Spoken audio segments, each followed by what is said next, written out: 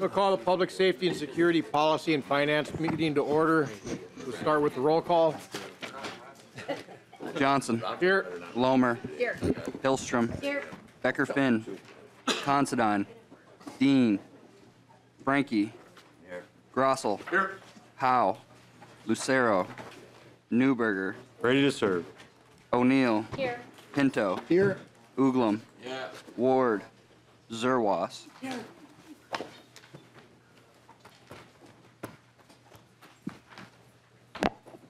Okay, this morning we're going to do a walkthrough of the DE amendment. Oh, Representative Newberger, have you had an opportunity to review the minutes? Thank you, Mr. Chair. After deep study and careful examination, I find them in order. I will move them. There it is. All those in favor say aye. Aye. Opposed?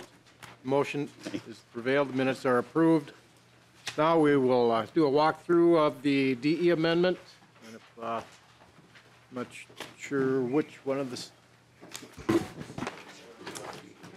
John, Mr. Walsh, will you begin?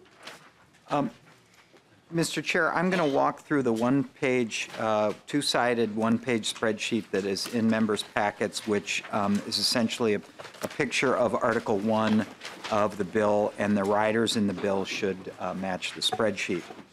So, Mr. Chair, beginning on the top of the first page under Supreme Court, the House has included House File 2906 with incorrectly spelled stays of adjudication, sex offenders to register.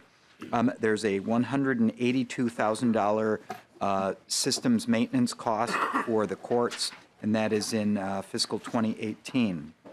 Moving down to the district courts on line 12, the amendment includes House File 3726, ignition interlock. The second year, there's a $618,000 cost in 2019 and included tails. This is for one judge unit and two support clerks. Mr. Chair, moving down to line 20, the guardian ad litem. The amendment includes the guardian ad litem's request for compliance with mandates of 45 FTEs. The governor's position was $3,667,000 in fiscal 19 and $4 million in tails. The House has the original request for 2019 of $3.667 million, but flatlines the tails. This will be a little bit short of the request in fiscal 2020 and 2021. Moving down to the Board of Public Defense, there were 3 bills included that were fiscal noted by the Board of Public Defense that would include or require additional staffing, and those include House File 2932, the negligent driving with cell phones. That is an $85,000 cost in 2019 and tails of $102,000 per year. On line 32, House File 2906, stays of adjudication, sex offenders to register, is $76,000 in 2019 and $153,000 annually in tails. Mr. Chair, moving down to line 33, House File 2944, sex offenders 25-year supervision, would require $689,000 for additional staffing in 2019 and $2.7 million each year thereafter. Mr. Chair, moving down to the Department of Public Safety, there were 3 bills that were included that have a cost at the Department of Public Safety. On line 42, House File 3296, the Vulnerable Adults Working Group receives $39,000 in fiscal year 2019. On line 43, House File 3375, Missing and Murdered Indigenous Women's Task Force receives $79,000 in fiscal year 2019 and $70,000 in fiscal year 2020 and is sunsetted in 2021. Mr. Chair, moving down to line 46, House File 3726, Ignition Interlock, has a $135,000 cost in 2019, $125,000 thereafter in tails. This is funding from the Driver Services Fund and not the general fund. Mr. Chair, moving then to the next page, the Department of Corrections. There are several bills. Many of those costs are in the tails. On line 61, the House File 2856 prior offense for DWI from another state would be $14,000 in 2020 and $36,000 in 2021 is the bed impact of the increased penalties. On line 62, House File 2930, yes, on 62, House File 2932, negligent driving with a cell phone. Again, that one is a small bed impact beginning in 2020 of $14,000 in 2020 and $36,000 in 2021. On line 63, House File 3505, again misspelled, enhanced theft penalty is $14,000 in 2020 and $36,000 in 2021. On line 64, House File 3610, enhanced penalty for assaulting police is $28,000 in 2020 and $58,000 in 2021 for the bed impact. House File on line 65, House File 2409, modify sex offender grid for child pornography offenses. Bed impact in the tails in fiscal year 2020, $180,000. In 2021, $608,000. On line 66, House File 2906, stays of adjudication for sex cases to register is in fiscal year 2020, $14,000. In 2021, $43,000. On line 67, House File 2944, sex offender 25-year supervision at the Department of Corrections for their probation officers, $500,000 in 2019, $1 million in 2020, and $1.755 million in 2021. Mr. Chair, on line 68, the same bill, the 25-year supervision, for local share, and this would go to CCA counties, is $1 million in 2019, $1.4 million in 2020, and $2.6 million in 2021. Mr. Chair, on line 69, House File 3260, criminal sexual conduct, persons of authority, there's a small bed impact in the tails, $14,000 in 2020 and $22,000 in 2021. Mr. Chair, on line 70, House File 3371, criminal sexual conduct by police for persons in custody, and there is a bed impact of $14,000 in 2020 and $36,000 in 2021. On line 71, House File 3465, criminal sexual conduct, eliminating the relationship defense, a bed impact in 2020 of $28,000 and $72,000 in 2021. Mr. Chair, on line 72, House File 4140 is an escalation of the penalty for repeat patrons of prostitution, bed impact in 2020 of $14,000 and $22,000 in 2021 for a total of $36,000 for the tails biennium.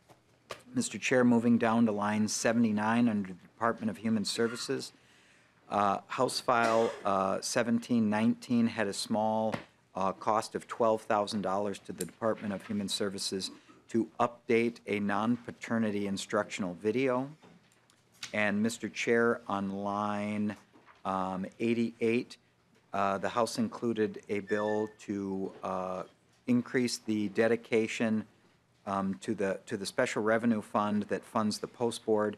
There's a $172,000 impact to the general fund in 2019, $199,000 in 2020, and $192,000 in 2021. Mr. Chair, on the bottom line, you will see that meets the tail or meets the target of $7,119,000 in fiscal 18 and 19 as per the budget resolution. And Mr. Chair, I'll answer any questions. Any questions from members on the spreadsheet? Mr. Chair. Representative Hillstrom. Thank you, Mr. Chair. If I could just get some clarification on the ongoing funding for the public defenders. So on the Board of Public Defense, actually in the bill, it on line 2.16, it adds $850,000 in additional staffing, and then it says that the base appropriation shall be $2,966,000 beginning fiscal year 2020. So is that fully funding the tails of this proposal? Mr. Chair and Representative Hillstrom, it is fully funding the tails of the fiscal notes that were prepared by the Board of Public Defense. I believe in House File 2944, there may have been some additional needs identified by the public defender for cases involving some of those sexual offenses that could occur beyond 2021. However, it is not common practice that we, or against a practice that we budget beyond the tails years. And if there were additional needs, they would have to come back in the future and request additional funding. Thank you.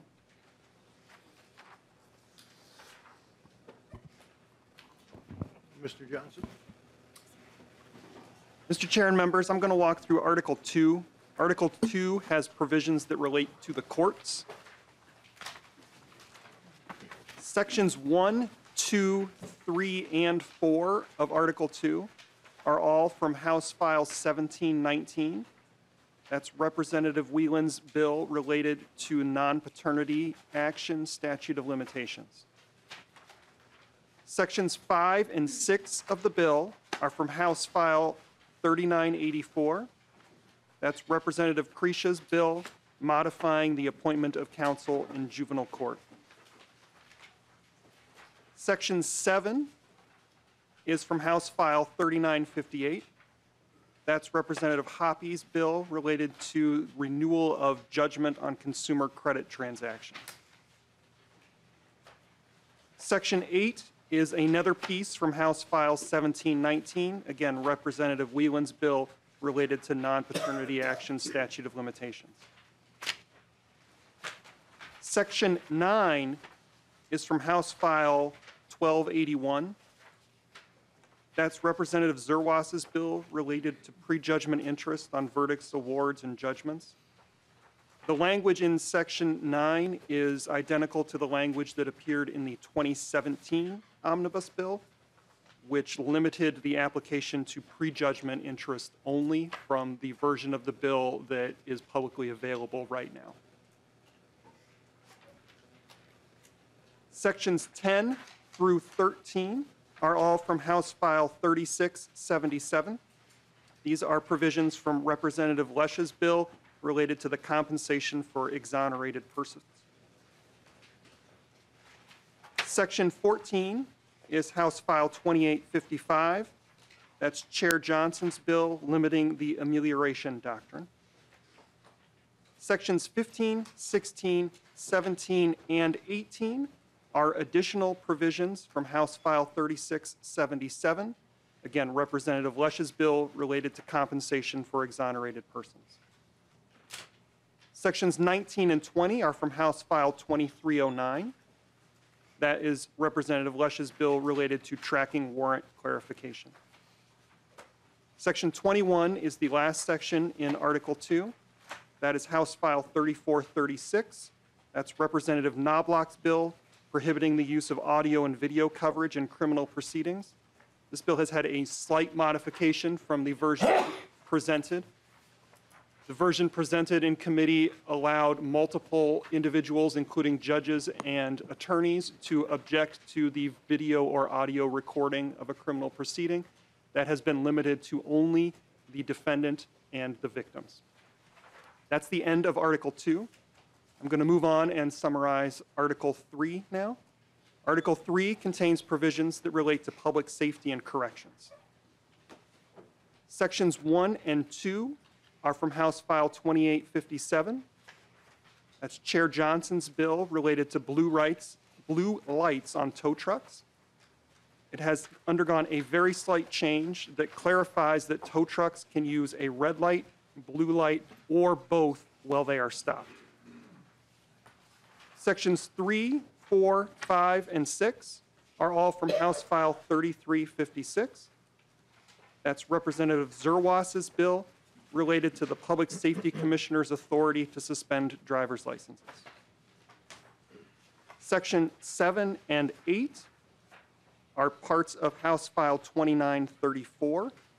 That's Representative Grossel's bill related to stays of adjudication records being transferred to the BCA. Section 9 is House File 3554. That's Representative Hillstrom's bill related to the amount charged to counties for the cost of juvenile corrections. Section 10 is House File 3375. That's Representative Kunish-Podine's bill creating a task force for missing and murdered Indigenous women. This bill has been modified slightly. It now includes 4 legislators on the task force, and it is now scheduled to sunset after 2 years. Section 11 is House File 3504. That's Representative Zerwas's bill related to gang data. Sections 12 and 13 are additional pieces of House File 2934, Representative Grossel's bill related to stays of adjudication records being transferred to the BCA. Section 14 is House File 3959. That's Chair Johnson's bill related to the disbursement of surcharges on criminal and traffic offenders, increasing the amount that is sent to the post board. Section 15 is an additional piece from Representative Grossel's House File 2934, again related to stays of adjudication records. Section 16 is House File 3611, Representative Grossel's bill related to the prohibition on local officials disarming peace officers. Section 17 is another piece from Representative Grossel's House File 2934 related to stays of adjudication records. Section 18 is House File 3296. That's Representative Keel's bill related to crimes against vulnerable adults, creating a working group. Again, this bill has been changed slightly. It's been amended to include 4 legislators on that working group. Section 19 is a piece of Representative Zerwas's House File 3356 related to the Public Safety Commissioner's authority to suspend driver's licenses. This is the retroactive portion, and it has been changed slightly by amending the effective date. This was at the request of DVS. It is now effective April 1, 2019. And with that change, there was a notification requirement in the original bill that required DVS to send out letters by December 1st, 2018. That date has been moved to May 1st, 2019. Finally, Section 20 is a repealer. That's House File 3554. Representative Hillstrom's bill related to the amount charged to counties for the cost of juvenile corrections. That's the end of Article 3, and Chair Johnson, I'd ask you to recognize my colleague Jeff Diebel for Articles 4 and 5. Mr. Diebel. Mr. Chair and members, I'll walk through Articles 4, 5, and 6, beginning with Article 4, the general crime article. Sections 1 through 6 of that article come from Representative Frankie's House File 2932, which relates to criminal vehicular operation while driving a cell phone, or while driving with using a cell phone.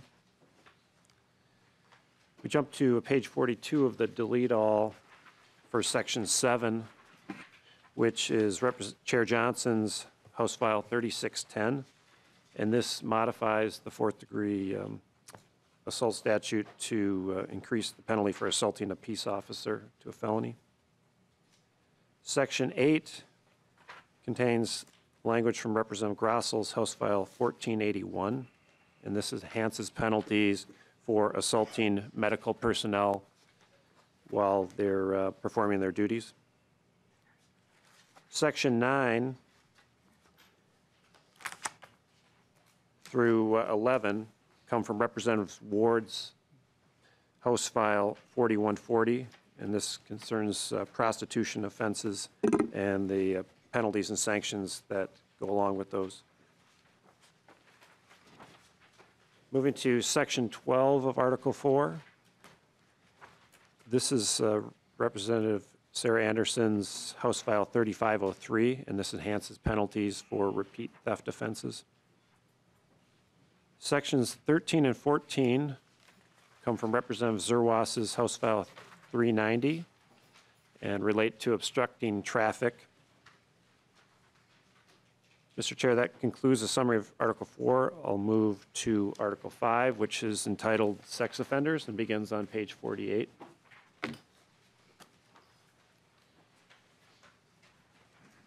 For this article, I'll be jumping back and forth between several bills as they modify the same statutes.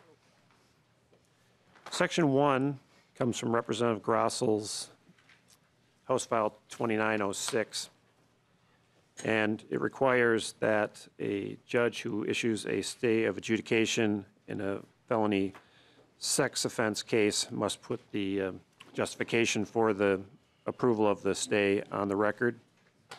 It also requires the court to make records of stays of adjudication in criminal sexual conduct cases available via remote access through the internet. Section 2 contains pieces from two separate bills. It relates to the definition of position of authority. The definition is modified and extended to include current and recent positions of authority, as well as the cases where the person assumes the responsibility. And those provisions are from Representative Lomer's House File 3260.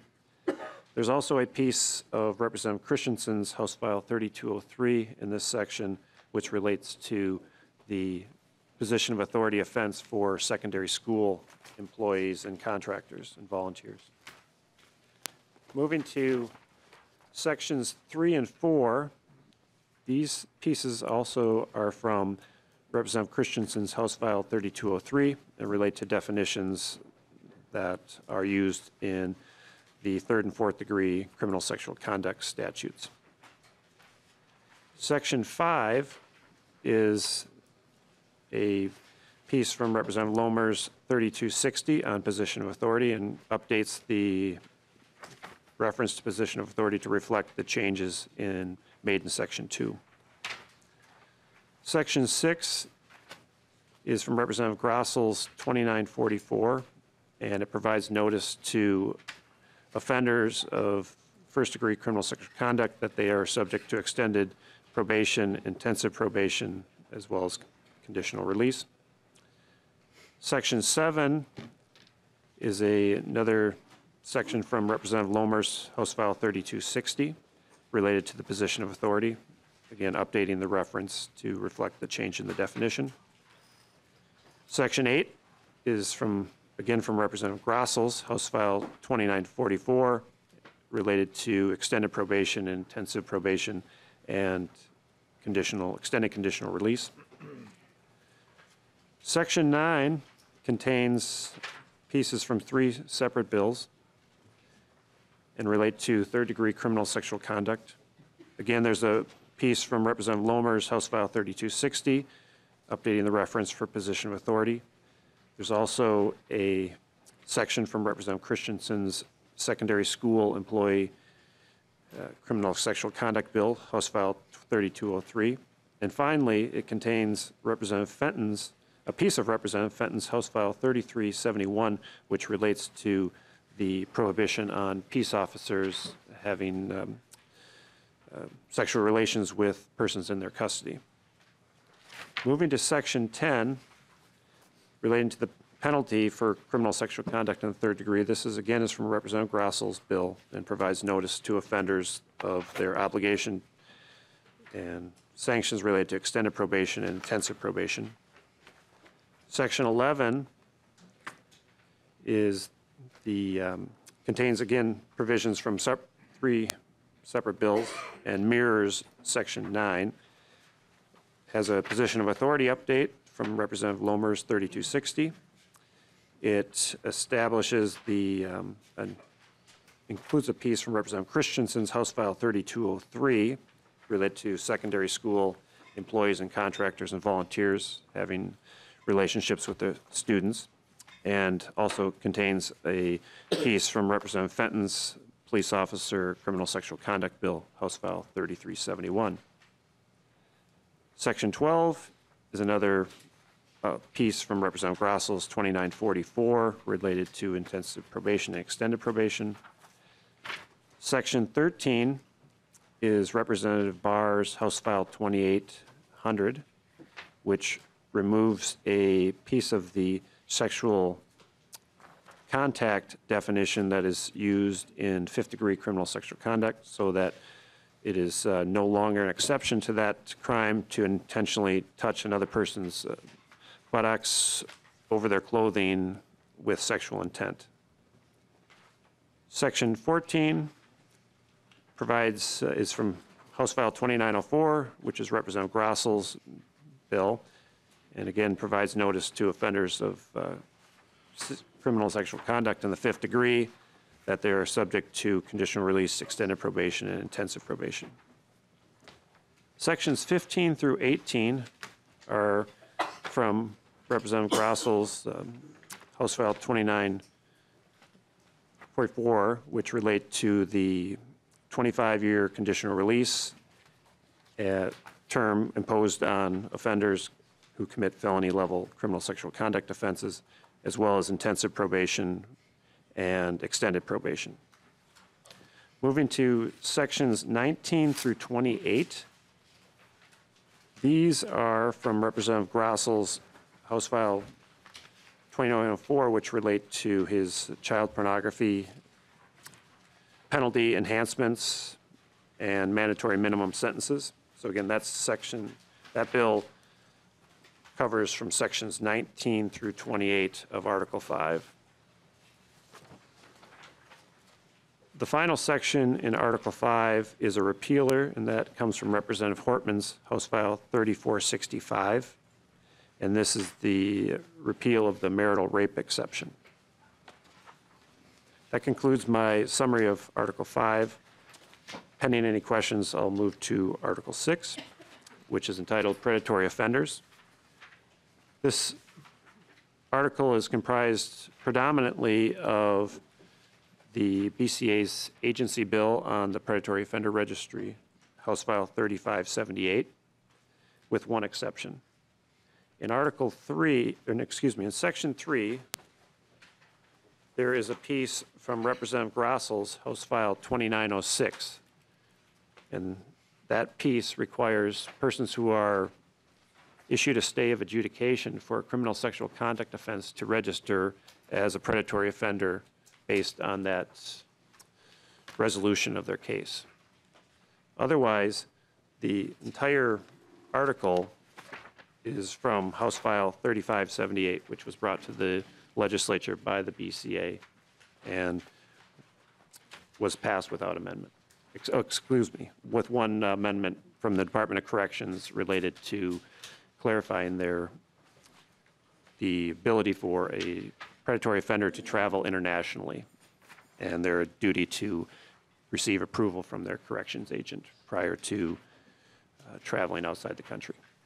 Mr. Chair, I'd ask that you recognize my colleague, Mr. Johnson, to summarize Article 7. Mr. Johnson. Mr. Chair and members, Article 7 contains provisions related to driving while intoxicated. Section 1 is Chair Johnson's House File 2856. This is the bill that deals with the prior offense in another state being included to support a first-degree charge in Minnesota. The remaining sections, sections 2, 3, 4, 5, and 6, are all from Representative O'Neill's House File 3726, Those provisions all related to ignition interlock for repeat offenders. There was one slight technical change in that, in these provisions that you did not see previously, and that simply added some clarifying language related to Chapter 171. That does not have any actual effect other than clarifying that the provisions of this bill apply to violations of the driver's license requirements in chapters 169A 52, 169A 54, and the new chapter 171.177. That concludes the summary of Article 7 and the full bill walkthrough. Mr. Chair. Thank you. Representative Hillstrom. Thank you, Mr. Chair. If I could get some clarification, either from the author or from staff. On page 61, line 61.27, terms of conditional release, fifth degree crim sex, the felony level is added under the terms of conditional release. However, it's not referenced in the mandatory 25-year conditional release term on line 60.11 is where that starts. My question is it the author's intention to not have it be there, or was it cross-referencing oversight, or is it the intent that conditional release shall apply but not extending it to 25 years?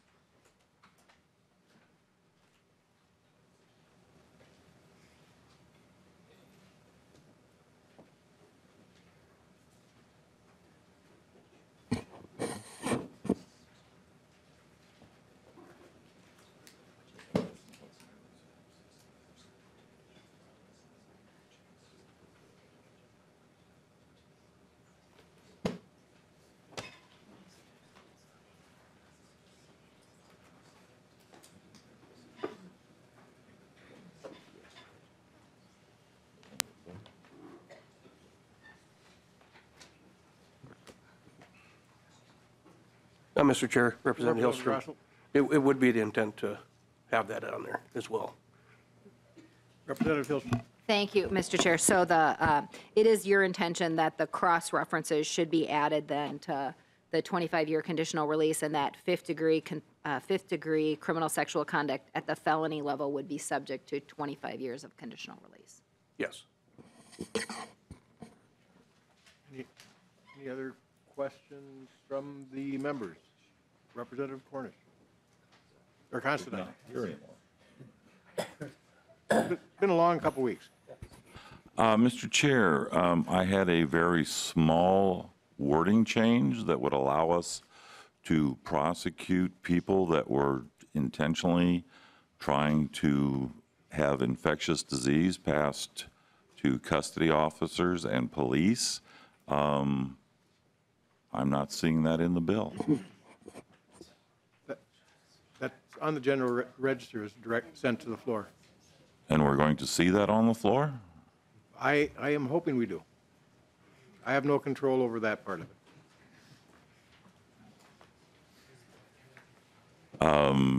Boy, I would have liked to have seen it in the Omnibus bill. Representative Zerwa.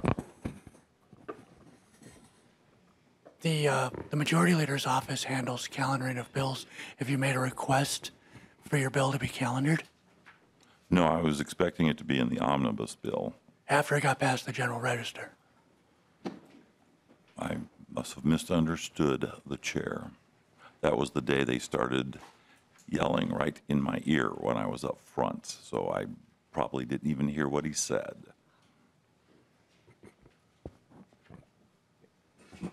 Any other questions from members? Representative Hillstrom? Thank you, Mr. Chair. And if we could just get some clarification on the record, just so the public knows before any testimony about when amendments are due and when you intend to vote on this bill. Amendments are due at 3 o'clock today. We will be going, we'll have some testimony from the people who have signed up today, and then tomorrow we'll mark up the bill. Representative Hillstrom? Thank you, Mr. Chair. And so it is your intention that all public testimony should be taken today and that there won't be public testimony tomorrow when we're doing amendments? That is correct. Thank you, Mr. Chair. We'll start with Mr. Chair, can I, just a quick question? Representative Pinto. Thank you, Mr. Chair. So when was the bill posted, if I may ask? Like, when would it have been made available to the public? He was posted around 1 o'clock yesterday. Okay, thank you, Mr. Chair. I will start with Commissioner Roy.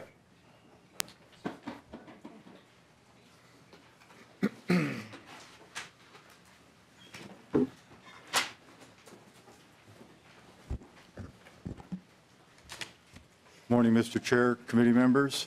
Tom Roy, Commissioner of Corrections. Mr. Chair, we've been advised that there are some time constraints on our testimony.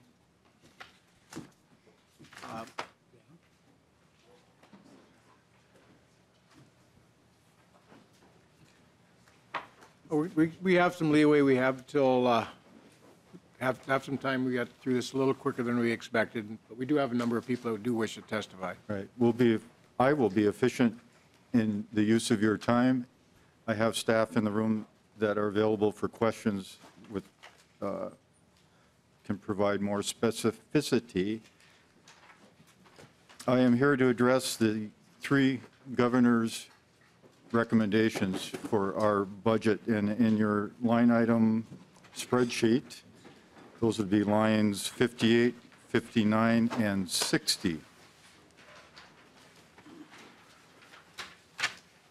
Line 58 specifically is for offender health care. The governor is recommending $7.8 million. There is no funding indicated from this committee, which of course is a concern to us.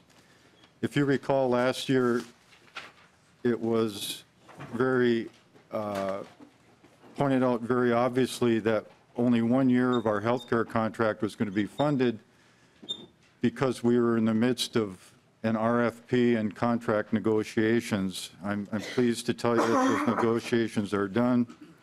We're able to secure a 5-year contract, and the $7.8 million that the governor is asking for and that we are asking for is to accommodate the new contract for fiscal year 19. As you folks know, we are constitutionally required to provide health care to our offenders. It is a very expensive proposition to do that. We have an annual expenditure of about $94 million, and that expenditure includes psychological services, chemical dependency treatment, our nursing staff, sex offender treatment, which should be of interest to this committee, and all of that under the umbrella of behavioral health. Moving on to line 59, the governor is recommending $710,000 for the opioid initiative. That is a small portion of the governor's proposal of $13 million or so. We hope to include and provide services, transitional services for people with opioid addictions leaving our prisons. And that will be not only in the terms of providing a higher level of transitional services provided by medical release planners, but also to fund medically assisted treatment, which is a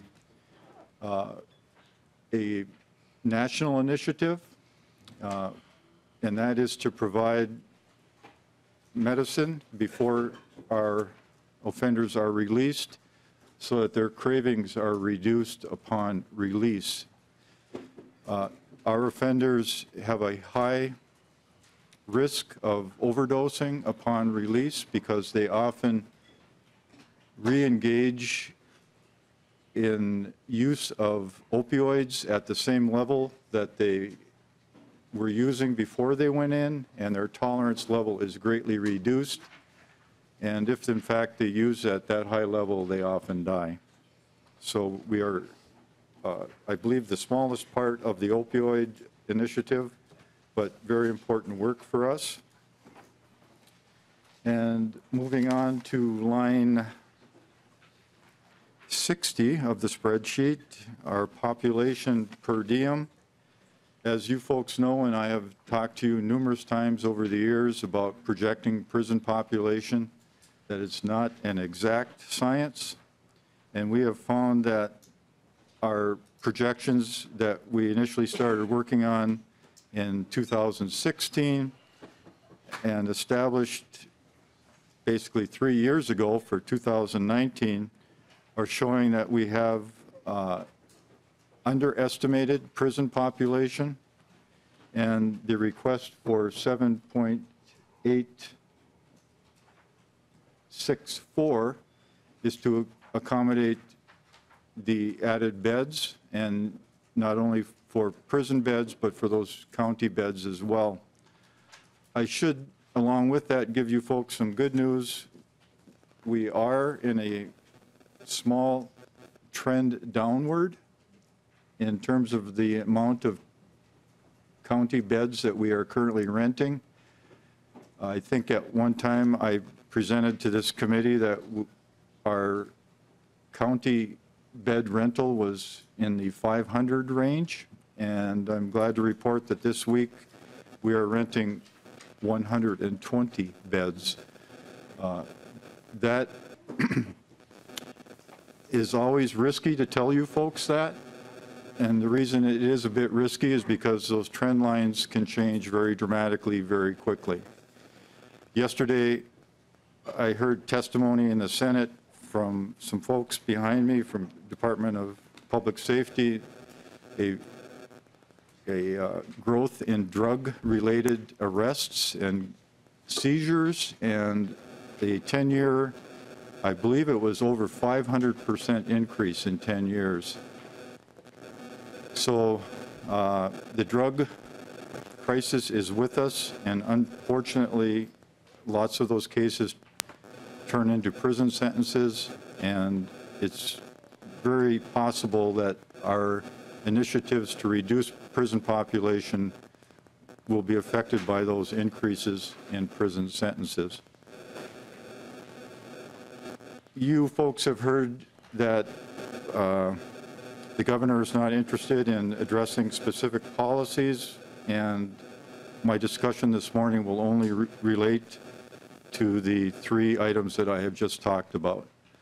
So I stand ready for questions regarding those, and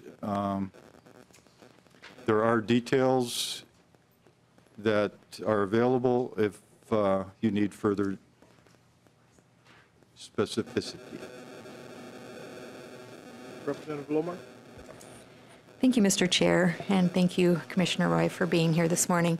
So we've talked about this a little bit a week ago or so, but I have some concerns in my district. I have 2 prisons, Oak Park Heights and Stillwater, and in the last couple weeks we've had some incidences there where prison guards were injured and went to the hospital and so on. And so I guess my question is, and maybe you can correct me if I'm wrong, but there were some changes to the segregation policies last year to 90 days.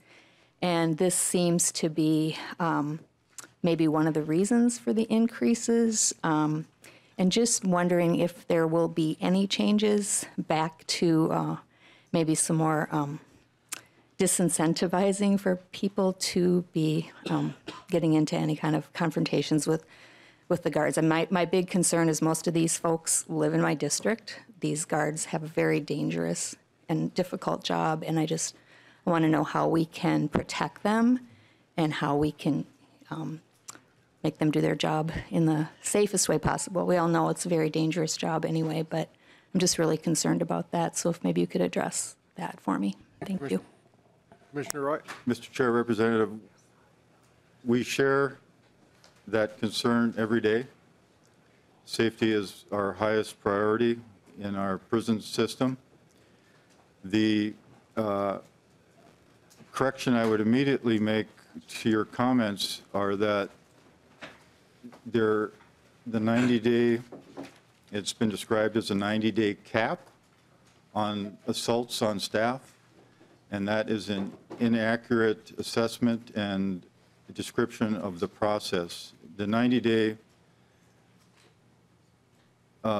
is a minimum, and at the 90-day mark, we start a step-down process that is very detailed, and I can provide the committee and others with a description of that step-down process, but that step-down process can be up to a year or longer if, in fact, there isn't good compliance with the steps. We have built in incentives for good behavior, and the recognition nationally for supporting a step-down process is that we know we can't keep people in segregated population forever. We know that those people will be coming back into general population or being released into the community.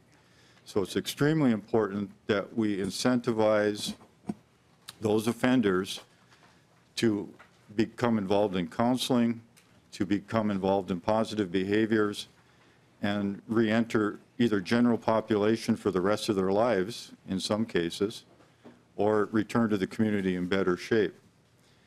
An interesting statistic that not too many people know about, and it's a national statistic, that there are about 14,000 people currently in this country who have been in segregation for over 1 year. 14,000. That number changes every day, of course, but we'll use that as a rough number.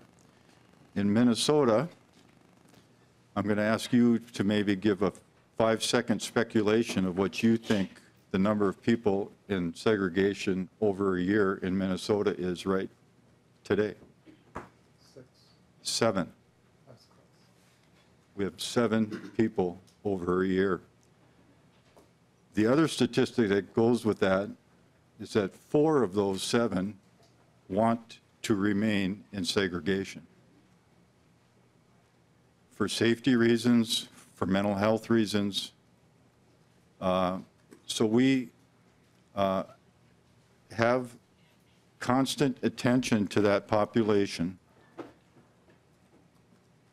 Statistically, that's as much as I'm going to give you. But to your question, can we attribute recent assaults to policy?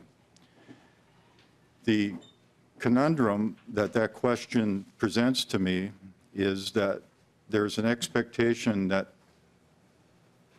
I would know or staff would know what the motivations are for offenders to commit assaults. That would mean I would have to be in the head of that offender when he commits the assault. I long ago gave up trying to, with 100% certainty, explain why people commit crimes. In these assault cases, we have seen some dynamics of personal vendettas. We have seen gang activity. We have seen street violence that has spilled over into the prisons that has led to some violence. And we have seen mental health, people with difficulties controlling their behaviors because of mental health issues. So I cannot, with any degree of certainty, tell you that our segregation initiative, which falls into a national initiative, has attributed anything to those assaults. I just can't do that this morning.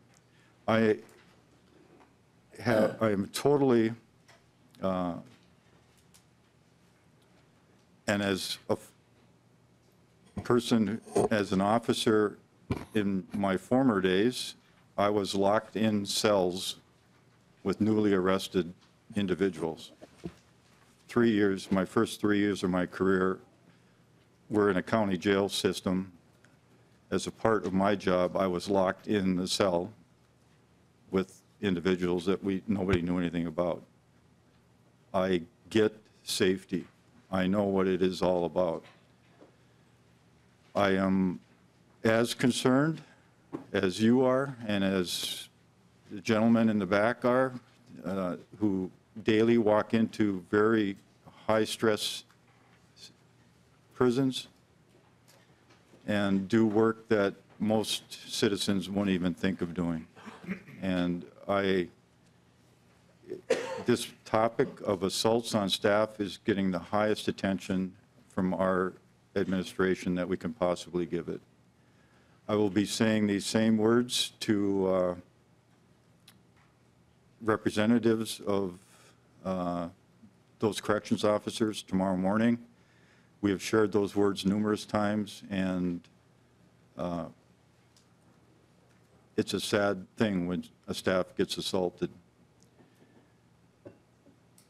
I hope I have satisfied your question. Representative Lomar? Thank you, Mr. Chair and Commissioner. Thank you. I do appreciate your answer, and I appreciate all that you do.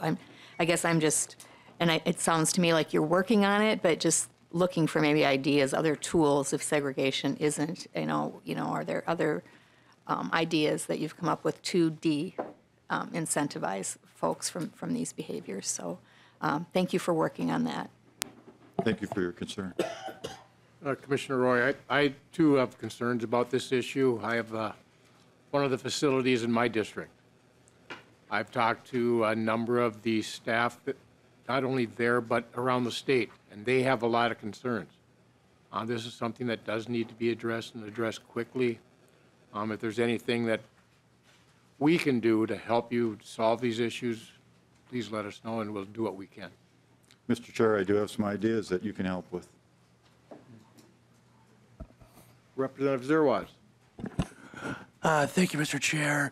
Thank you, Commissioner Roy, for coming down and talking a little bit about this issue. Obviously, we want all state employees, but certainly all of your corrections officers to be as safe as possible inside the prison.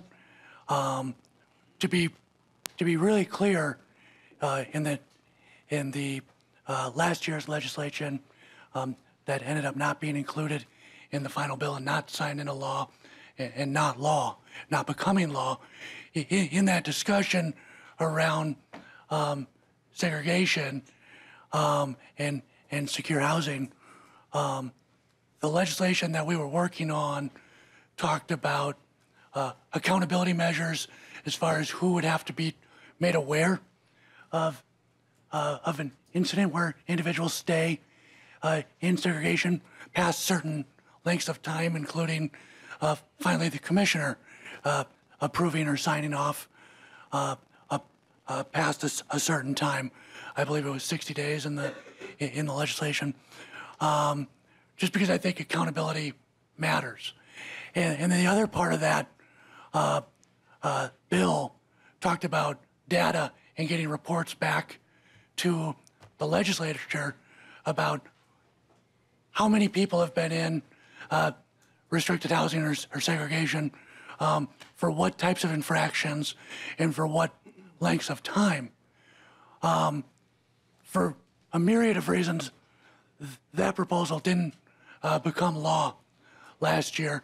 And I'm just wondering if the commissioner, what your thoughts are on providing some reporting aspects back to the legislature, because I think that would be helpful. I know several of us, even those that serve on this committee for years, were surprised with some of the numbers that came out in the Star Tribune series of stories that talked about individuals being in solitary confinement for 4, 5, 6, 700 days, and some individuals being in solitary confinement for 4, 5, 6, 700 days, and then immediately being released, not to general population, but literally out the front door of the prison after being in isolation for years.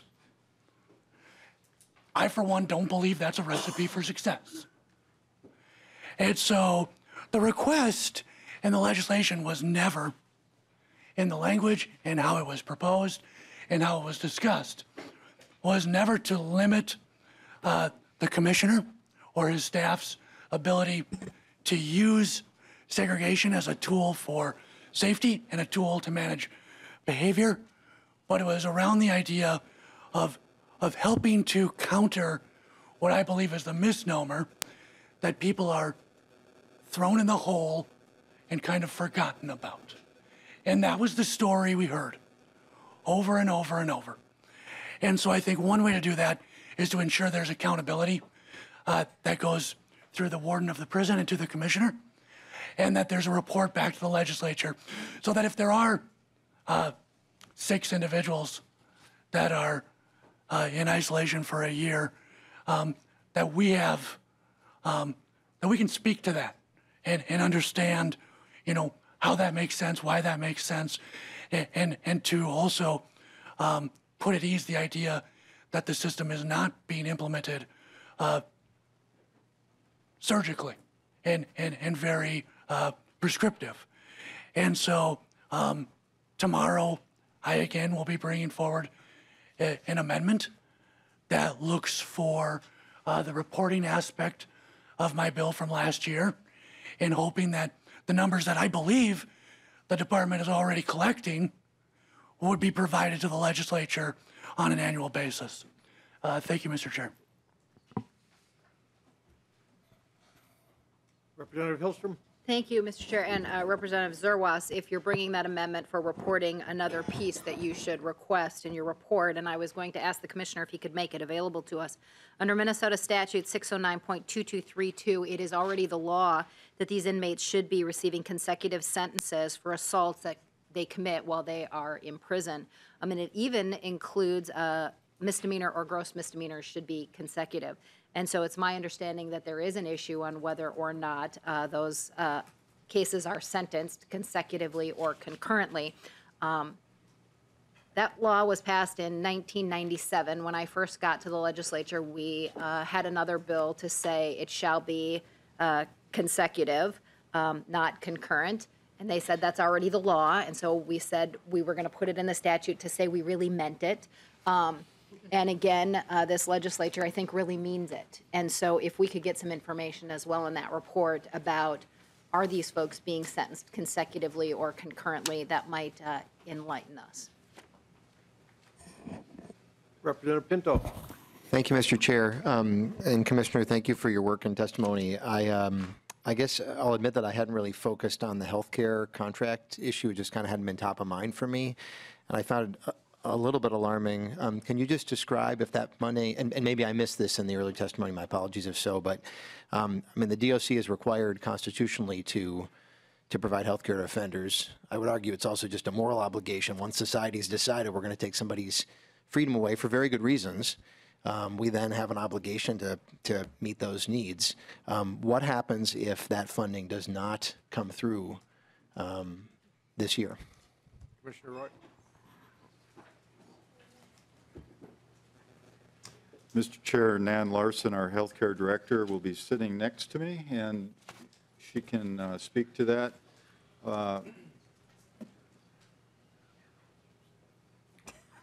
Ms. Larson? Mr. Chair, for the record, my name is Nan Larson. I'm the Health Services Director for the Department of Corrections. Representative Pinto, in response to your question, really good, we're going to have to find the funding elsewhere. We have a contract. We have to provide health care. We don't get to pick and choose who comes to us, so we can't take the sick ones and say, bye, go back to the community. So we have to provide care to them, so we will have to find funding elsewhere. The commissioner mentioned what my budget entails. So my budget includes chemical dependency counseling, sex offender treatment, and we'd have to take probably funding out of those areas to fund the contract. So that means less CD treatment, less sex offender treatment. Mr. Chair, just to follow up. Representative Pinto? Thank you. So, so it sounds like you will be spending the $7.8 million. You will be spending $7.8 million more on the healthcare contract. That's budget, and that's just required. So I guess the issue is going to be then we'll be having you make the decision of what else gets cut, rather than us. Rather than us making that decision, essentially, because that's what the position we'd be forcing you into by not having this funding. Is that correct? Mr. Chair and Representative Pinto, you are correct. We would be making that decision because we'd have to find the funding elsewhere. Thank you, Mr. Chair. Representative Becker-Finn? Thank you, Mr. Chair. So, Commissioner, to get back to Representative Lomer's question, as we're talking about preventing preventing violence and preventing assault against staff in the facilities, I mean, it seems to me, would providing health care and providing treatment, you know, chemical dependency treatment, opioid treatment, would that potentially lead to preventing some of those assaults and acting out on, in your opinion? Commissioner Roy. Mr. Chair, Representative, we believe that all of our prison programming, our vocational work, our educational work, our treatment, all leads to a healthier prison environment. And everybody, I think, is in agreement that a healthy environment reduces stress, it reduces assaults. And if we can get to those core character traits that lead to violence with violence prevention programming, it's a better day for everybody. And if you saw the headlines tomorrow, Department of Corrections plans to release 8,000 people in 2019, I think that headline would get your attention. Guess what? That is what we're going to do. 8,000 of our folks in prison are going to be our neighbors. We have an absolute obligation to assure our citizens that we are doing the best we can in terms of treatment. We have an obligation to our staff to de-escalate violence, and all that types of programming accomplish that. Mr. Chair. Representative Becker-Finn. Thank you, Mr. Chair. So just to be clear, as we talk about what we can do to help you to prevent the violence that happens in the facilities, it's things like the opioid treatment and funding the healthcare contracts so that you don't have to take that money away from other programs that will help you in addressing the assaults in the facilities. Mr. Chair, Representative, that funding is critical, and we have over the years asked for additional corrections officers. If you recall, I talk about it all the time. We did a staffing analysis, and we need over 100 officers to bring our complement up. And Mr. Chair, your offer to help, obviously it won't be this year, but some future commissioner will be asking the same question of this committee and the same request. I hope you're sincere in your hope to help us out, because we need officers. Thank you. Representative Dean. Thank you, Mr. Chair and Commissioner. We will be releasing 8,000, but we'll also be admitting another 8,000. So the net is going to probably be zero. When I look at this healthcare contract and the added costs for offenders, and I don't know if it was 2 years ago that we allocated extra money for chemical dependency treatment and mental health treatment, 3 years ago.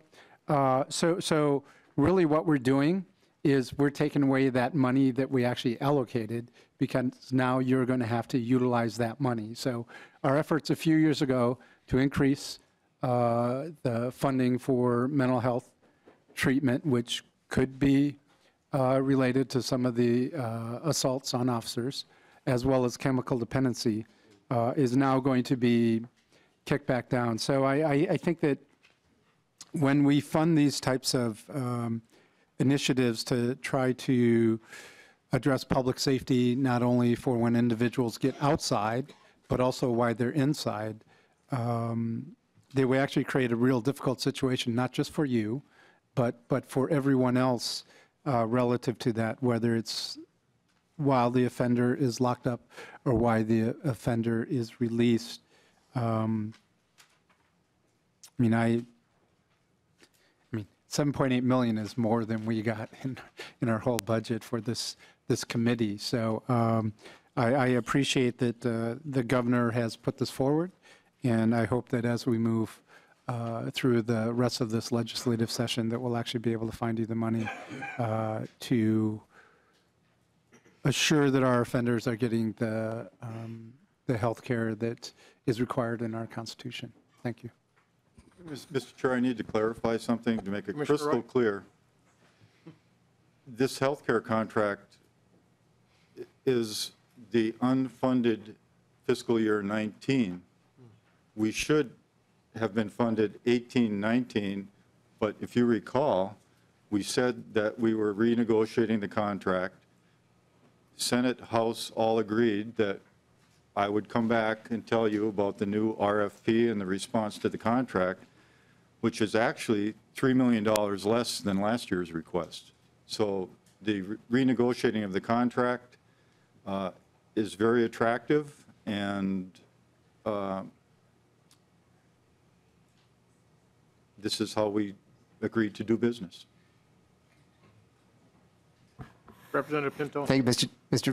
Very brief. So I just want to make sure I understand. So if we had funded, if you hadn't told us to sort of back off on year 2, we presumably would have given you $10 million for year 2, and now you've saved us $3 million, and you're just asking for the $7 million that's less than you would have asked for last year, Mr. Chair. Sometimes the news is good. Thank you, Mr. Chair. Thank you. Anyone else on the committee have a question?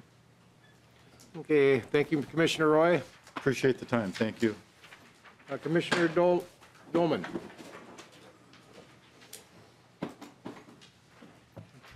Unfortunately, that one took a lot longer time than I expected. He always does that to me.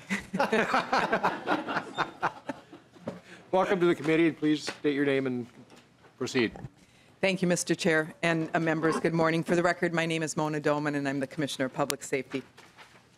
And I appreciate the opportunity, I will be brief, to just talk with you about this omnibus bill. I'd like to start by thanking you for the support of the work that we do at the Department of Public Safety. I respect and appreciate the difficult decisions that you are faced with in juggling the competing interests presented as you work to meet your targets in this supplemental budget. Public safety is one of government's core functions, and at the Department of Public Safety, it is our core mission. I want to thank you for including Representative Hillstrom's House File 3578, which is the Department of Public Safety's predatory offender registration policy proposal this year. The BCA runs Minnesota's predatory offender registration program and brings these changes forward as they prepare to upgrade the system, which was funded during the 2017 session, and I thank you for that as well. As you learned in a previous hearing on this bill, these changes update registration requirements, clarify notification requirements, bring us into compliance with international Megan's Law governing those who are required to register, who will be traveling overseas, and ensures that correction agents can share information for child protection studies. It's unfortunate that we did not have an opportunity to present the governor's supplemental budget proposals to this committee. Governor Dayton's proposals in his supplemental budget are our priorities, and I hope that you will reconsider and fully fund our proposal. The governor's proposal has 2 parts. The first is he recommends funding to increase the number of drug scientists at the BCA Drug Chemistry Lab to reduce the turnaround time for drug evidence examination. Our goal is to get turnaround time down to 30 days. The second part is in his proposal also increases the number of investigators to support tribal nations and DEA prescription diversion efforts across the state. The proposal supports a total of 9 full-time employees. Not fully funding these proposals will greatly reduce the impact of the criminal justice system and the court system. Full funding will speed the ability for individuals to enter into drug court or drug treatment, among other things. These proposals are part of the larger opioid action plan. They are strategic investments that support our communities, the ones that you represent and the ones that we serve. I believe that it's money well spent for the safety of Minnesotans. I just like to ask that you fully fund the proposals as are spelled out in the governor's supplemental budget. For fiscal year 19, this would be $1.432 million from the general fund, and for years 20 and 21, it would be an additional $1.154 million each year from the proposed opioid stewardship program, which is the penny a pill discussion. The last item of concern I'd like to comment on is that a piece of this bill includes funding from the Driver and Vehicle Services Special Revenue Account to implement the ignition interlock changes included in this bill. We remain concerned with the multitude of bills moving through this legislative process that take funds from the driver and vehicle services accounts. And I just request that these overall impacts to the funds be taken into consideration. Thank you for this opportunity, Mr. Chair and members, and I look forward to working with you as we move through this legislative process. Thank you. Any questions from the committee members? Representative Frankie. Thank you, Mr. Chair. Thank you, Commissioner, for all the work that you guys do over there. I do have a question about the opioid treatment and prevention programs that the governor is proposing on the penny a pill. Been doing some work with Representative Baker on the opioid epidemic, and if we do fund his bill separately, will that line up with the governor's proposal? Do you know where those items lie within Representative Baker's bill versus the governor's initiative? Commissioner Doman? Mr. Chair, Representative, I would have to go back and look. I don't know the answer to that right now, but I can certainly get back to you. Representative Becker-Finn? Thank you, Mr. Chair. Just real quick for the public's benefit on the demand for narcotic investigations, heroin-related seizures are up more than 5,000%. And I just wanted to highlight that because that's a really, really large increase, and it makes sense that you would be asking for more funds, I think, when you look at that increase just from 2016 to 2017. That's incredible. Thank you. Superintendent Evans? Mr. Chair and Representative, we just would like to comment. We agree that it's incredible, and it's a number that we included in here because it illustrates the problem that the seizures are from our drug task forces across Minnesota. This isn't limited to one pocket of the state. This isn't limited to one community. And all the communities which you represent are experiencing these significant increases in drug and drug-related issues across Minnesota. Thank you, Commissioner. Thank you, Mr. Chair and members. Caroline Palmer.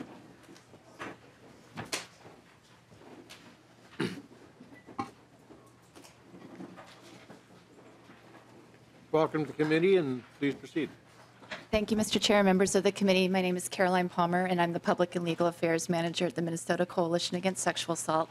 I'm just going to be brief. I'm really just here to thank the committee, thank the chair, thank the committee members, thank the bill authors and co-authors that are here on the committee for paying such close attention to sexual violence issues and related issues this session. And we really appreciate all of the policy and actions that are here in the proposals. So I just wanted to put that forward and again, give our thanks on behalf of all of the sexual assault advocacy programs across the state.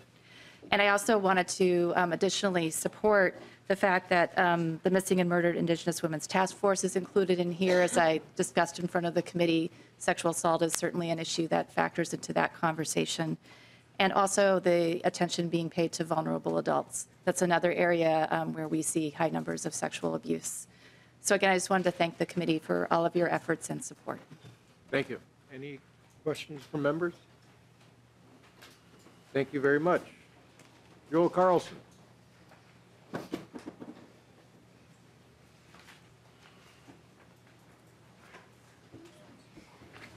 Welcome to the committee. Please state your name and proceed.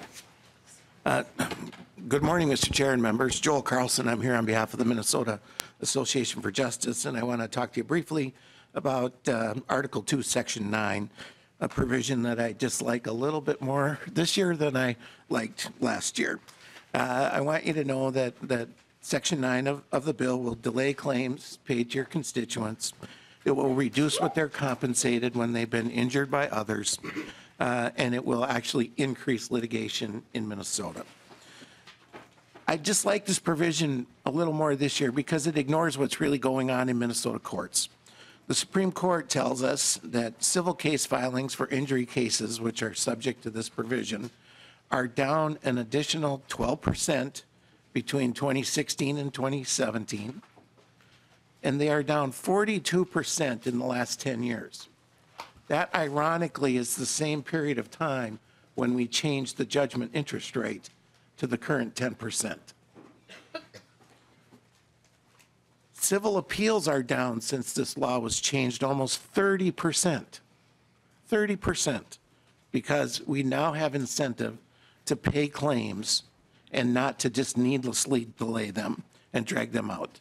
The U.S. Chamber of Commerce says Minnesota has one of the best civil litigation systems for corporate defendants in the country.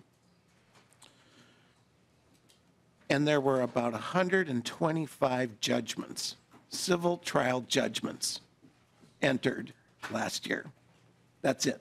That's what we're talking about. That is the entire case field that were tried to judgment. And let's remember what we're talking about here. These are judgments. These aren't frivolous matters. These are instances where the court or a trier of fact has determined that you have been harmed by someone else and that you're entitled to compensation. And let's remember what this interest is for. This is to compensate you for the loss of use of your money that someone has taken from you. And I like this bill a little bit less this year because the interest rates are up. Credit Karma, which makes us sign up to arbitrate with them if we use their service, tells us that a low interest credit card right now, a low interest credit card is 13.5%.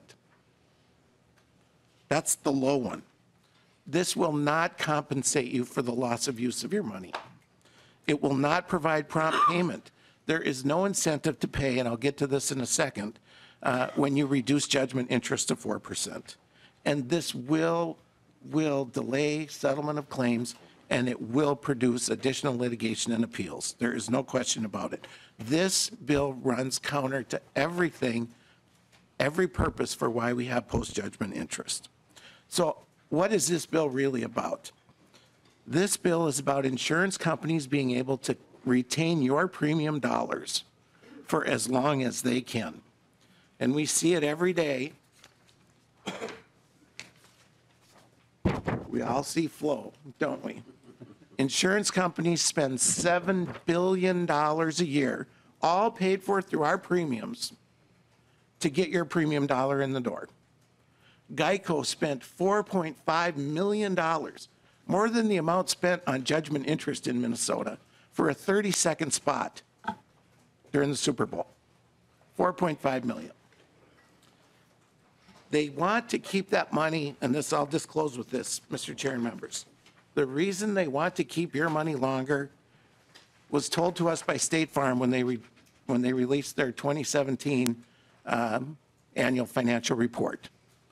They had big catastrophic losses from storm damage in 2017.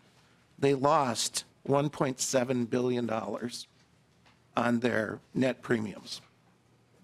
The company's net worth during that same period of time increased by $10 billion. How did that happen? Because they're able to retain your premium dollars, invested in the market and not get 2 or 4% like they want to pay, but get substantially beyond that. And that's what this bill is really all about. It's about them retaining your premiums and being able to invest it to make their net worth go up $10 billion at a time when their operating loss was $1.7 billion. This bill runs counter to what we want to have happen in our civil courts. I like Representative Zerwas every day even more, but I dislike this proposal even more this year because times have changed, and it's even more important now that we allow consumers to get compensated for the money that they've lost and been wrongly taken from them. Thank you, Mr. Chairman and members. I'm happy to answer questions. Representative Zerwas? Well, Mr. Chair and members, this is a provision in the bill we talk about every year. And every year we have more and more states going the exact direction that this bill would propose to take Minnesota.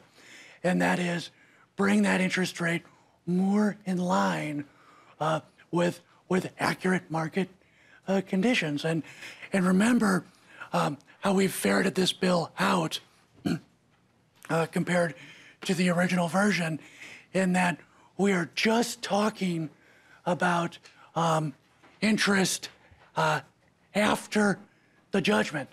And so the idea that this somehow is going to incent cases to be dragged out, that's just not the case. And so I think what's important with the bill is that it treats it treats everybody equally. Remember that this change in the interest rate, the legislature already did for ourselves. We already did it for government. And so I think if it was good for the government, it's good for the rest of Minnesotans. We've passed the bill off the floor of the House before. I'm excited that the bill's added once again to the chairman's omnibus bill, and I look forward to the debate on the floor. Representative Hillstrom. I tried to save you time, Mr. Chairman. Thank you, Mr. Chair, and I agree with Mr. Carlson. And members, we see this provision every year in this bill or in this committee. However, in all sorts of other committees, we set interest rates that people can charge that are in business. And so currently, there is a proposal to allow storage companies to charge you 15% for late payments. So while we want to lower insurance rates, insurance companies and what they have to pay when they keep your money after they've already found to have harmed you, we continue to charge consumers more and more and more, and I just think it's the wrong direction. So you'll see an amendment tomorrow to take it out. And, Mr. Chairman. Mr. Carlson. Mr. Chairman and members, Representative Zerwas, I think we have it flipped a little bit. You're right. You're right. This bill does deal with prejudgment interest only. It is the factor that allows for delay and stalling. And, you know, these people are not on your side. You're not in good hands. They use every loophole, exclusion, you know, and when you compare us with other states, we are not out of line, but this is not a savings rate. This is what you have to borrow while you're fighting through a case. And that's what you're trying to replace. That's why I think the 4% is so unfair. Thank you, Mr. Chairman and members. You've always been gracious about hearing us out on this issue, and hopefully we can once again be successful and get this one out of there. Well, you know. Thank you, Mr. Carlson. Jerry Furcus.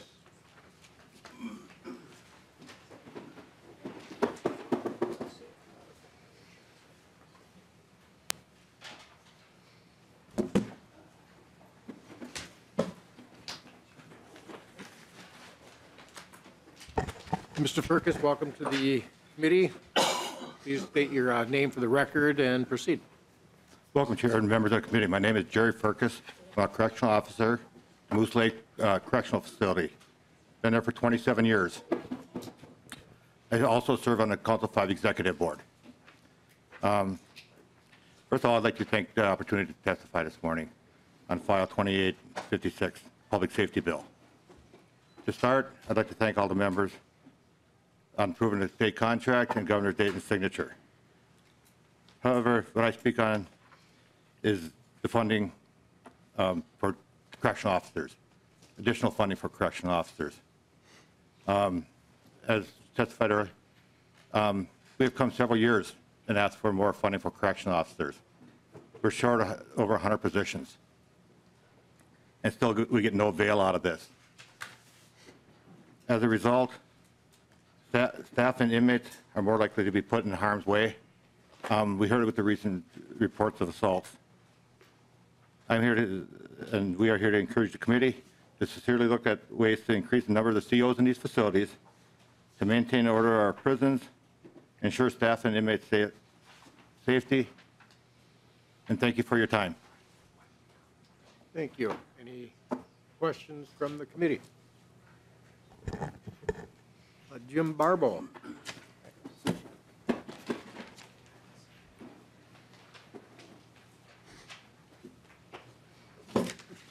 Mr. Chair and members of the committee, my name is Jim Barble. I've been a correctional officer at Moose Lake for 21 years. I'm currently holding the position of a canine handler, and I also serve as my local's union president. I too would like to thank the governor and this committee and the legislative group for passing our contract and funding the fundings that you've done so far. We are concerned about the lack of funding for the offender healthcare contract and also for the offender per diem increase.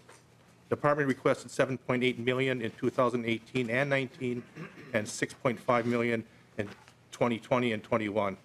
The lack of this funding will have a direct impact on how the work is done. This work directly affects me and my family and my community.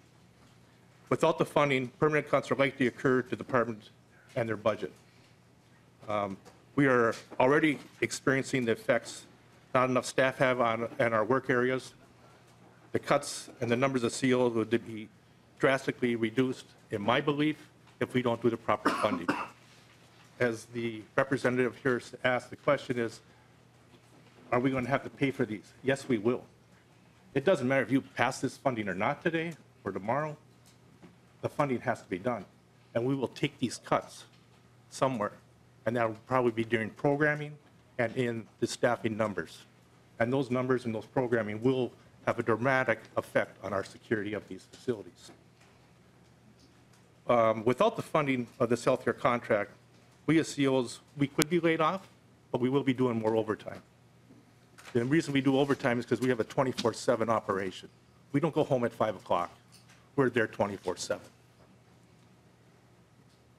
The critical, without providing this critical resource, the healthcare contract this year, it will only make the necessary cost of this to increase as the years go on. I've been an officer for 21 years. I've been fortunate through my department and through the union to go to numerous states for conferences, training, and Minnesota was held at a higher level, which I was always told when I came and started my career that we were up here. And it truly was. I thought maybe we were just blowing smoke at me. We were held up here. We are now coming down with the rest of the states. We are doing what they said don't do, because we did it, and we had issues. We had staffing concerns. We were not funding what we had to do properly to fund, which now becomes security of our facilities. We are doing that. They don't come and ask us anymore, can we see what you're doing? We are following them. Let's become the leaders that we used to be. And that takes money and funding. I know you guys have been asked before to come do tours in our facilities. I'm not going to ask you to do a tour. I'm going to request you to come put on this uniform, walk with us in those halls for an 8-hour day, maybe 2 days, and see what you're not doing the funding, how it affects us. It not only affects us, our family, our community. Thank you. I'll answer any questions you have. Representative Ward. Thank you, Mr. Chair, and thank you for coming to testify, both of you. I don't really have a question, but I have a comment for you and for the committee. Thank you for your work. And some of us have toured, and I'm reminded of a variety of institutions. If you don't have the staff, if you don't have the opportunity to provide the programming, the health care, mental health services, then there are going to be problems. Mental and physical health go with all sorts of the vocational programming. If people are kept busy in constructive ways where they have some hope and can see a future for themselves, then your job is more reasonable. It's a tough position to be in. And I'm just disappointed that we are not providing the resources that corrections and public safety need in order to do their job and to keep us safe. I want to say thank you. I appreciate it. I don't disagree with you. Representative Pinto.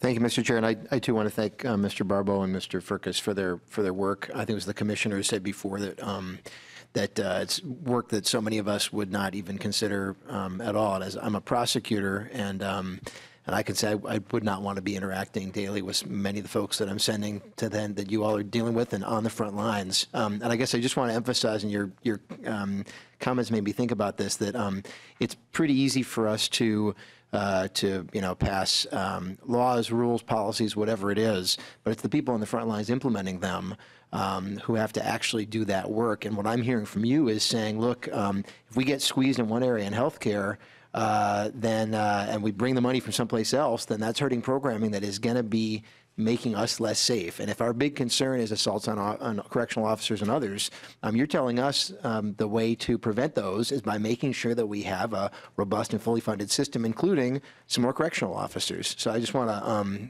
lift up what you're saying and support and thank you very much for the work you do both at Moose Lake and then certainly here as well. Thank you, Mr. Chair. Thank you. Next, we have Max Hall. And members, we do have 2 more testifiers that had signed up after the agenda was presented. Okay. Thank you, Mr. Chair. I don't have a uniform, but I'll give this a go anyway. My name is Max Hall. I'm a legislative representative with AFSCME Council 5. Council 5 of the American Federation of State, County, and Municipal Employees represents approximately 43,000 men and women who work for the state and local units of government. As you've heard from 2 correctional officers of our membership, we represent more than 2,000 correctional officers in this state, as well as about 200 guardians ad litem. So my testimony will be focused on the guardian ad litem program. House File 2856, as obviously you're aware, Mr. Chairman, includes supplemental funding for the guardian ad litem program in terms of funding 45 additional FTEs. So I want to sincerely thank you, Mr. Chairman, for putting that funding in, as well as Representative Hillstrom's work in supporting that program. We really appreciate both of you and other members. We are really proud to represent guardians ad litem and strongly support them in their work to protect children and ensure they're placed in supportive and safe households. As a result of the Office of Legislative Auditor's report, which this committee has heard, the need for additional staffing is critically warranted. And so, again, their work needs to be supported, though, with ongoing funding. So that's really critical. I had the opportunity to shadow several of our members, guardians ad litem, at the Stearns County Courthouse. They do extraordinary work in order to prepare reports and documentation for the court in order for judges to make proper decisions for child placement. It's a very critical component of our judicial system. So making sure that every child has that representation is absolutely necessary, and this funding at least gets us to a good standard to make that a reality. So, Mr. Chair, you including this funding clearly shows that you prioritize the protection of children and the notion that every child ought to have representation in the court system. And so I'll conclude with saying thank you again. I'm open for questions if there are any. Okay. Court. Holton.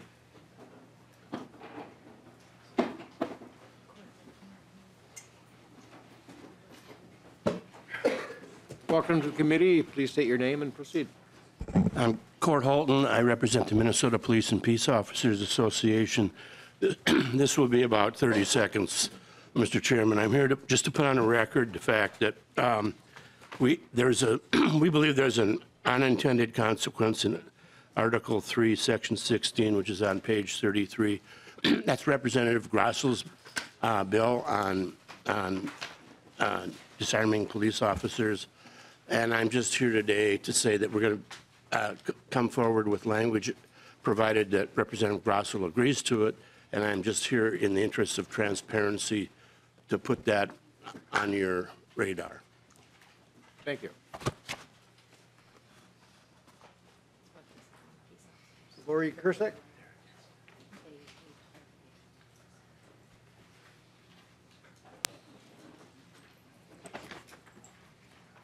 Welcome to the committee. Please state your name for the record and proceed. Thank you, Mr. Chair. My name is Lori Cusick. I'm the Guardian Ad Litem Program Manager in Hennepin County.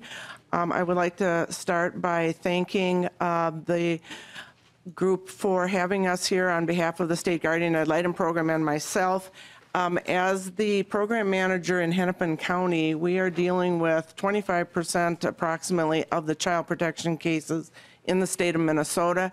And I wanted to come here and talk a little bit about the situation in Hennepin County and why we are appreciative and looking for support for our program in order to be able to have more guardians doing the work. Currently, we have 304 unassigned guardian cases in Hennepin County, which translates to about 652 children who are not having a guardian or advocacy on their behalf in Hennepin County. This is the third year in a row that we have been unable to assign guardians to our cases, even though they're federally and state mandated to be on there. A Hennepin County guardian is currently carrying 30 to 35 cases, which translates to about 60 to 80 children per case, some more. Some are carrying 90, 100 children on their caseload. And the cases are coming in at such an alarming rate that in a 2-day period, we had 16 cases, brand new cases come in 2 days, which is exactly half of a full-time equivalent of a position. And so you can understand that during the course of this, we're going farther and farther behind, and the numbers never did plateau, they just keep coming in. So it's been extremely difficult. Some of the things that we have done, steps taken, I have converted several administrative positions to guardian positions to be able to try and cover those. I have also moved guardians from our family court over to juvenile court. So I have 8 family court guardians. 2/3 of their caseload now are juvenile child protection cases. This, of course, has shorted our family court guardians with the information, or shorted our family court judicial officers with the information that these guardian ad litem can provide to those judges regarding specific children and recommendations. Mandatory family court cases always deal with an issue of abuse and neglect and the safety of the children. So we really are shorting the juvenile court judge or the family court judges with guardians available when we're talking about difficult safety issues also occurring in family court. We also, I wanted to talk a little bit about the role of the guardian. The guardian ad litem is oftentimes the only constant person who works with that child throughout the lifetime of that court case. Guardians develop a supportive and trusting relationship with these children. As we know, children who are forced to deal with trauma often have significant difficulties over the course of their lifetime. Studies show that a trusted person advocating for that child's best interests and building a strong personal relationship is the most significant factor determining whether that child suffers the negative effects of trauma or develops a positive resilience in dealing with this trauma.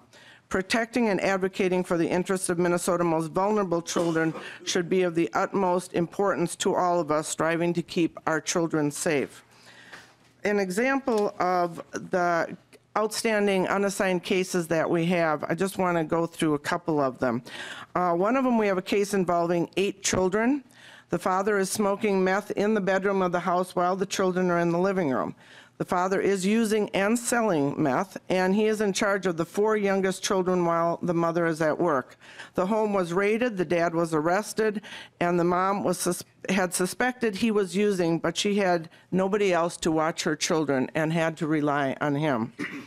Another case, the mother in this case was deceased. The child was residing with different relatives and friends when domestic incident occurred between a 16-year-old and the father. The child was assaulted by the father, hit 30 times or more with a hard object. Currently, the 16-year-old is 4 months pregnant, and the father is facing criminal charges. Those are just 2 of the pages and pages and pages I now have of cases that we do not have guardians assigned to. I also want to talk about in Hennepin County, 80% of our children in Hennepin County are children of color. That is a very high rate, and these children statewide are being denied the advocacy that they deserve and should have in Hennepin County. These children are falling through the cracks, and this is the 3rd year that this is happening. They deserve our protection. We need your support, and I'm hoping that you are able to provide us with the funding that we need to continue this work. So I thank you very much for your time. I can answer any questions. Thank you. Any questions from members? Okay. Great. I want to thank you for Thank you coming so here. much. One one comment I do want to make, brought up about the, from the guards, talking about putting on a uniform and seeing what's like in their world. I know Representative Considine and myself, we did wear a uniform every day. We know we understand what you go through and what your family goes through. We want to do everything we can to help you, but sometimes there's only given so many dollars to work with. But I do understand, and I want to make sure that you guys are safe. And with that, we will be adjourned.